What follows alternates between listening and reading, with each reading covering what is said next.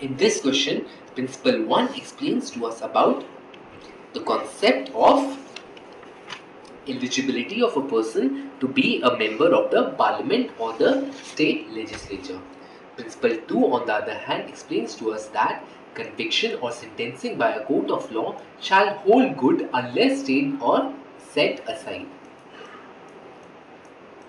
Now, the facts in the present question are: in 2013, Mr. Dharampal was convicted for the offence of theft and sentenced to jail for 3 years.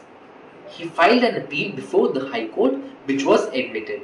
After a fortnight, Rajya Sabha Speaker declared Mr. Dharampal disqualified to be a member of the Parliament.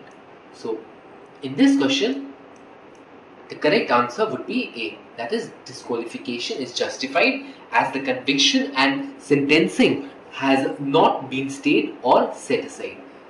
From the principle, it is clear that any person convicted of an offence and sentenced for more than 2 years. From the facts, it is clear that Mr. Dharampal was convicted for the offence of theft and sentenced to jail for 3 years. Therefore, the essential mentioned in Principle 1 has been constituted.